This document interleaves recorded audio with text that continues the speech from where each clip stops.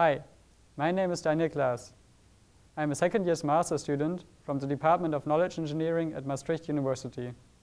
During my time at Willow Garage, I worked on getting multiple robots to navigate efficiently while avoiding each other. The robots broadcast their positions and select collision-free velocities that continue to adapt as the robots approaches their goals. This technique allows them to react to nearby robots and does not require any centralized or coordinated planning. The work is based on the ORCA formulation developed by Berg et al. The approach is based on the velocity obstacle paradigm and incorporates the motion of other robots, leading to more efficient and smoother paths. It is a reactive and fully distributed approach running as local planner on the robots. This approach enables a wide variety of applications from warehouse delivery to games.